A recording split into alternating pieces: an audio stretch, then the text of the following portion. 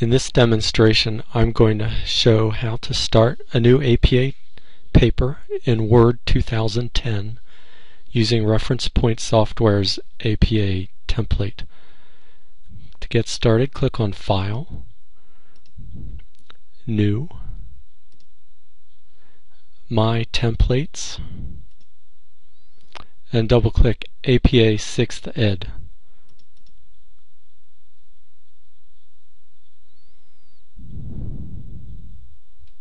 Click OK, and on this screen you can select various features to include or exclude. I'm going to leave those as is and click Next, and now I can just fill in the blanks.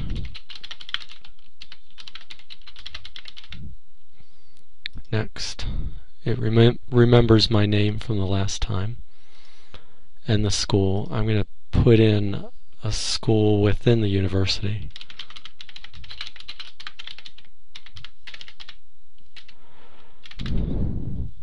And click OK.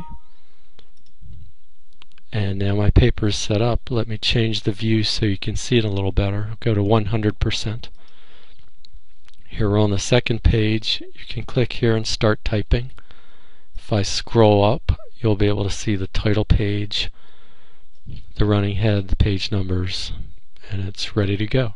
For the APA menu, click on the APA tab, and here's where you type references, more references, citations, headings, and various other features of the template.